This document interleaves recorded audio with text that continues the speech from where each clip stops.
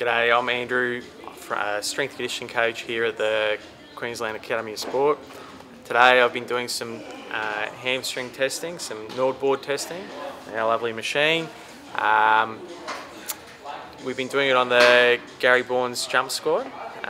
We've been looking for some differences, bilateral differences left to right, and we're looking to see how they respond to training. So today some of the jumpers were a little down after a heavy bounding session, and all the jumpers that were good, they had good scores today, basically ran yesterday, so we're trying to track those over time. I'm Gary Bourne, Athletics Australia's senior jumps coach and head jumps coach here at the Queensland Academy of Sport, where we have the National Jumps program.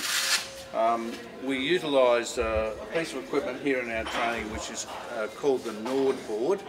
It was developed by Dr. Tony Shield and Dr. David Opar from Queensland University of Technology, and we're working in some projects with Tony at the moment, and with Matt Bourne, who's doing his PhD at QUT at the moment. So the Nord board was developed to measure hamstring strength, and the reason that it was developed is because hamstring injuries are the most common injury in track and field and in most overground running sports. So it has two units here to put your feet through, and load cells that are attached to those, and that's connected through a wireless connector to the receiver to the computer, and the athletes kneel on that and they do an eccentric hamstring curl, so they only do it in one direction. It measures maximum hamstring strength, and so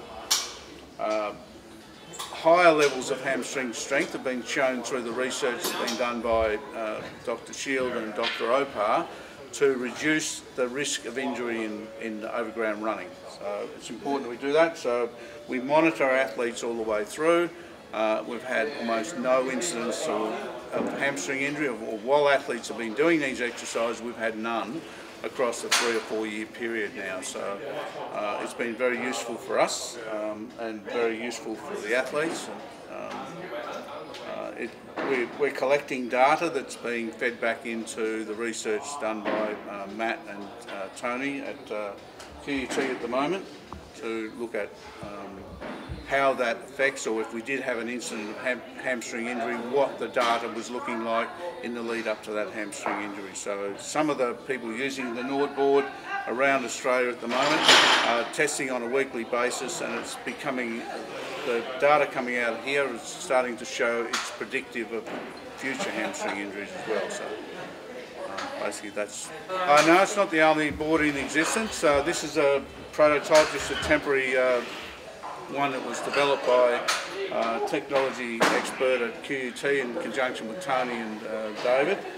And there are several of them around the country at the moment. I think there are about 7 in AFL clubs, and Matt tests a number of other areas. They test in the National Soccer program, National League Soccer, also in rugby league clubs, rugby union, and some other AFL stuff as well. So the board goes into commercial production this year and should be available by the end of the year.